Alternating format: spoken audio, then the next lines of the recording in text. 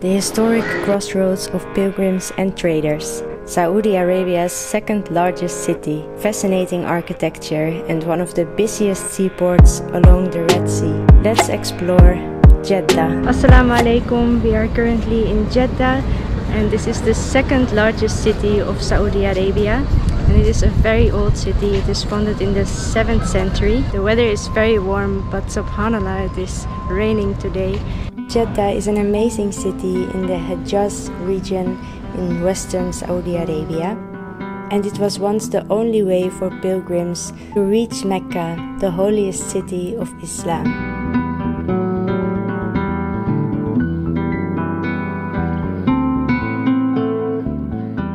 We are in the Al-Balad district of Jeddah, and everywhere where you look around you, you see historical buildings, and that's exactly where the city is famous for nowadays, because of its historical architecture.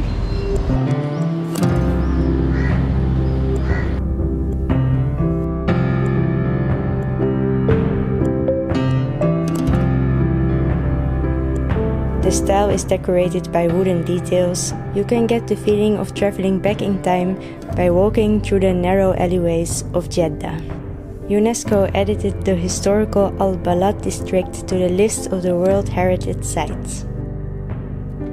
It was such an experience to enter the historical center, as it is so different than the modern architecture you can see in the rest of Jeddah. When we arrived, the shops were still closed, as they used to close in the beginning of the afternoon, and they reopened again.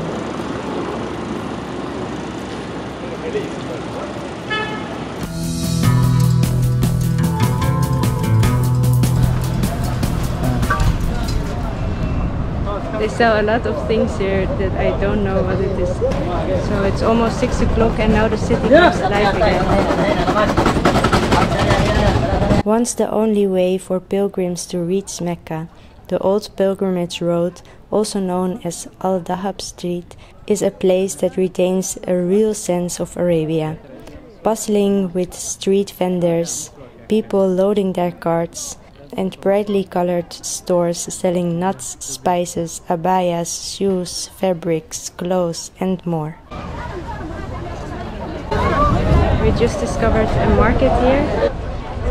They have all kinds of fresh veggies. And here they sell fresh dates.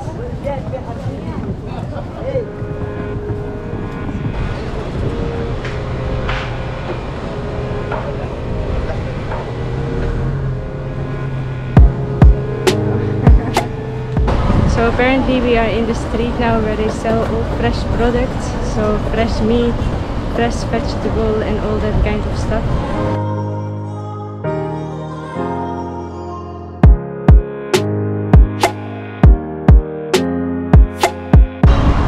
It is starting to get dark now, but it is still very hot outside.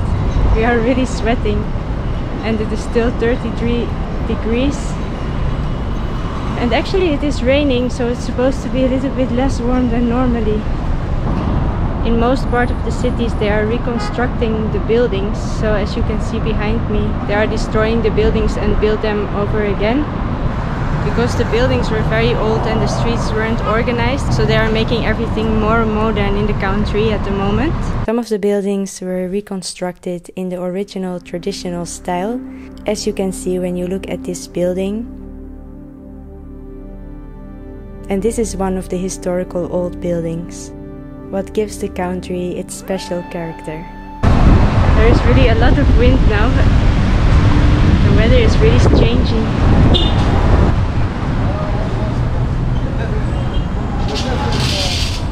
A few moments later, a thunderstorm started, so we were heading back home. Morning, it's the next day, and today we are going to try some food here in Jeddah. We are quite hungry at the moment, we didn't eat breakfast yet. So we are searching for a nice restaurant where we can try some Saudi food. I love to see this style, the wooden doors of the shops. When they are closed it looks like this, and when it's time to open, they open their doors and you can explore the special colorful stuff that they are selling.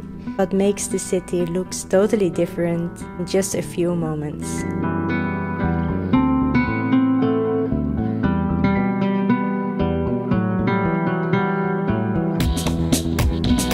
It is another very hot day today, and there's barely someone in the street because it's actually too hot to walk here around even.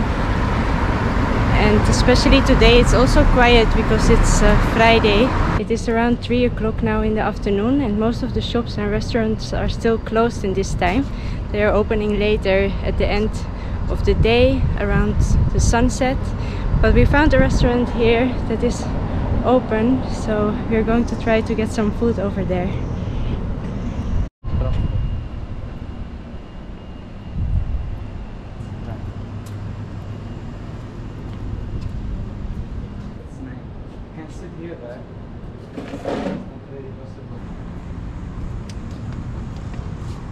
Someone before. Unfortunately, this restaurant is still closed also. Because the restaurant was closed, we decided to walk a little bit further in the city, and that led us to discover more amazing places.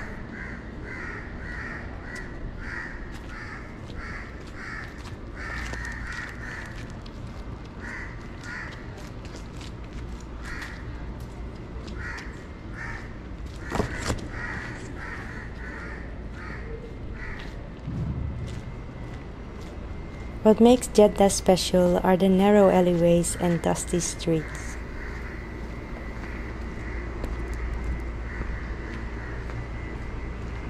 Today, the town is famous for its ancient architecture and traditional buildings that were constructed using coral stone and decorated with beautiful wooden windows.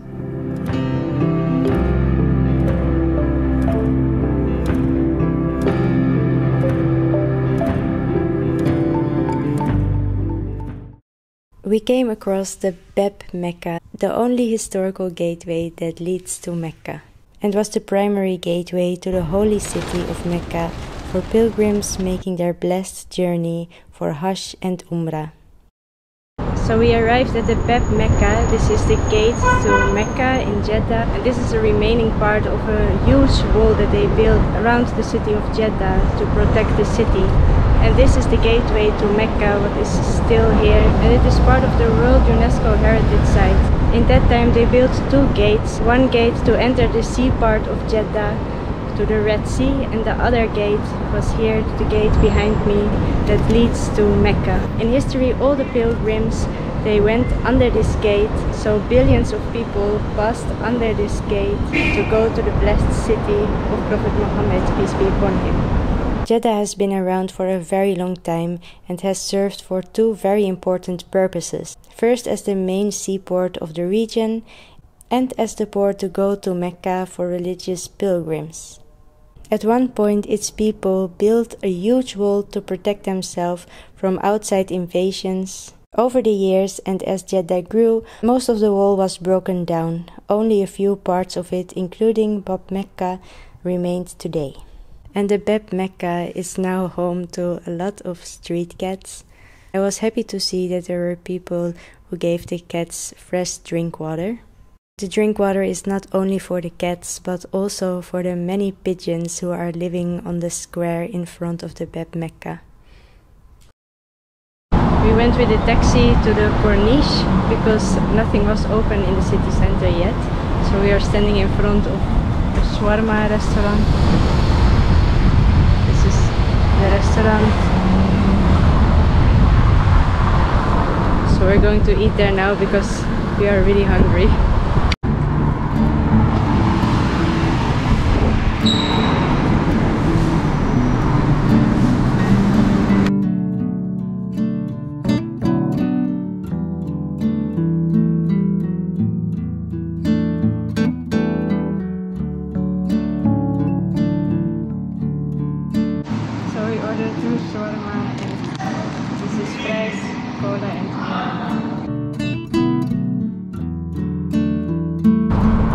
So we just finished eating the shawarma in that restaurant, and maybe anyone can give us some recommendations where we can eat if you are from here or if you are living here in Jeddah, because we are not really sure where to go, where we can find the good restaurants here.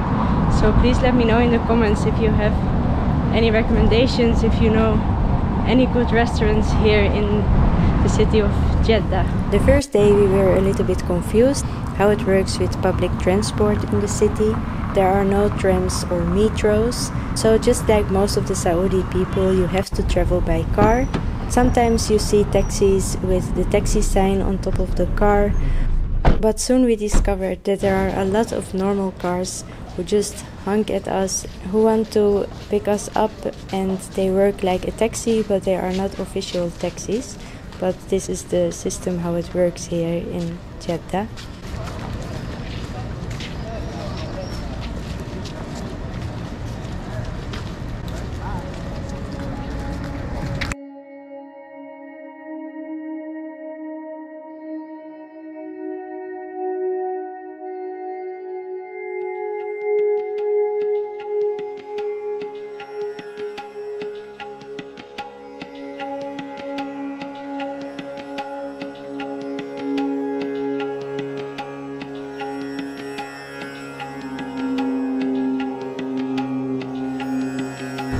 So we are standing now in front of the house of Nasif, and next to the home you see a tree, what was in history the only tree that existed in Jeddah.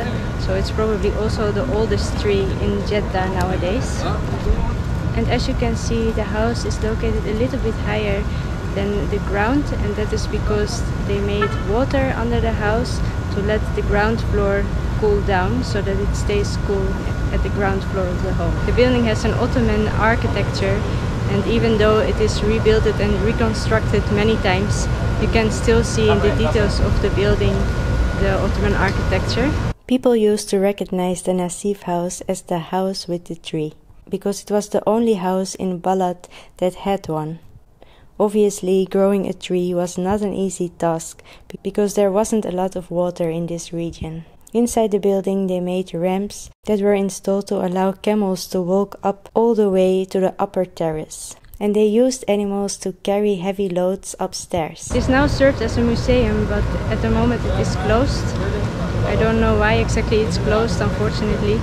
And from 1925 this home has also served as the house of King Abdul Aziz.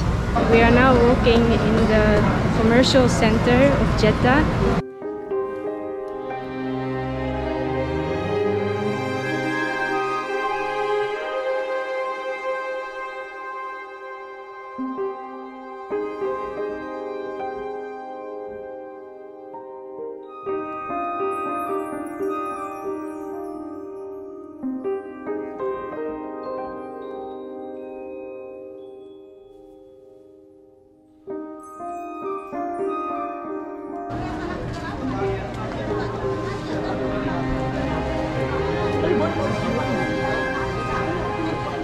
There is a sugarcane shop where you can buy some sugarcane juice, and I always wanted to try this, so let's try it. Okay. Assalamu alaikum. Assalamu alaikum.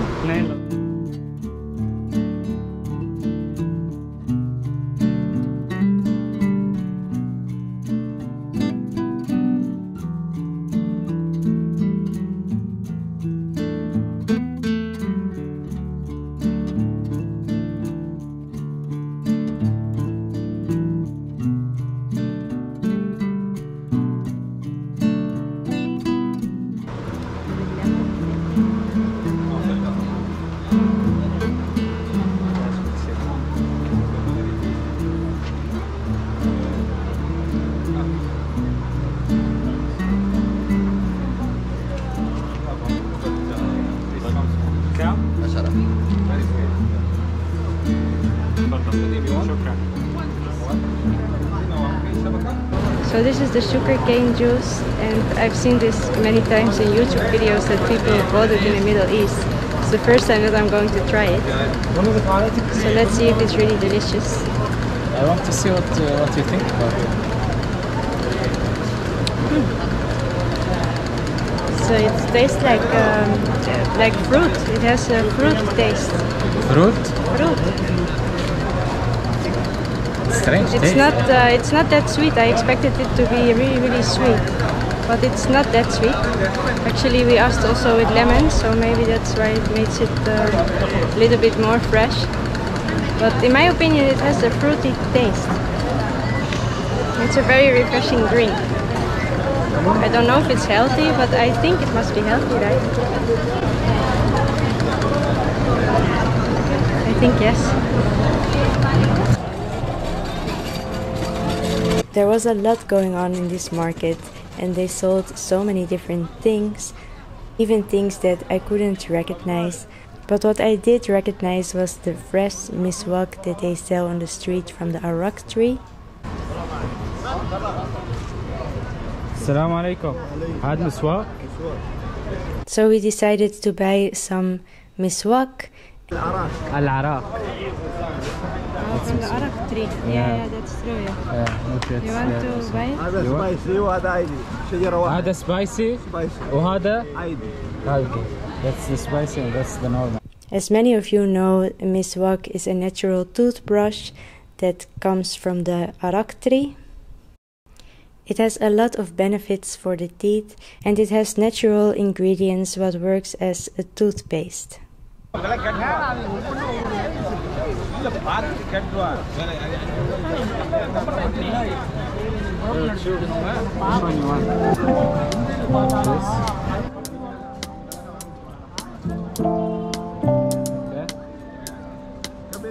After Prophet Muhammad, peace be upon him, told about miswak, it became popular by Muslims and non-Muslims, and saved many of them from diseases that were caused by germs in the mouth.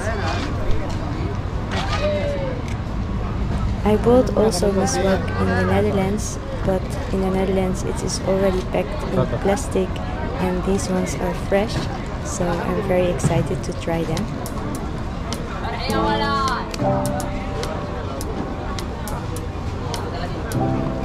شكرا. السلام عليكم.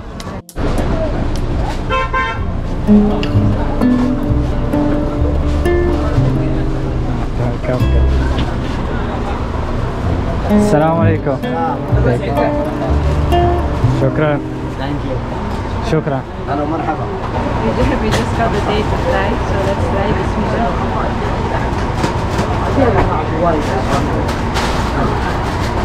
Very sweet, delicious, very nice.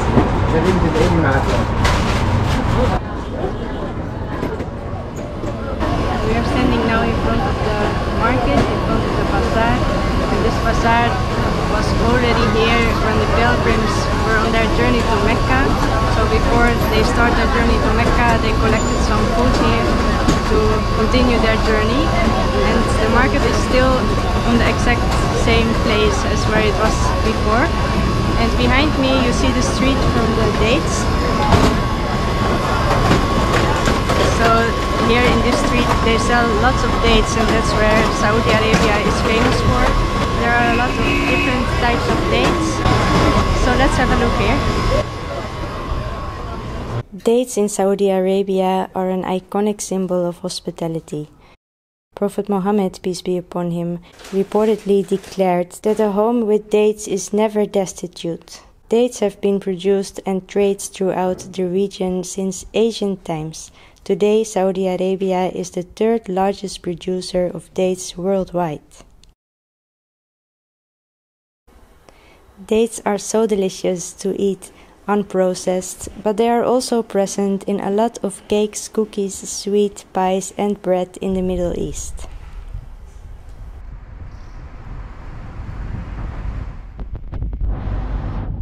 The Jeddah fountain is a popular attraction. The jet of the water rises to an incredible height of 260 meters. At night, this stream of water is illuminated and offers an unforgettable sight.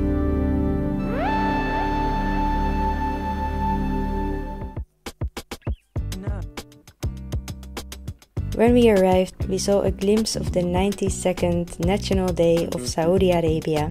The Saudi National Day was first celebrated in 1932 when King Abdul Aziz announced the unification of the country as a kingdom.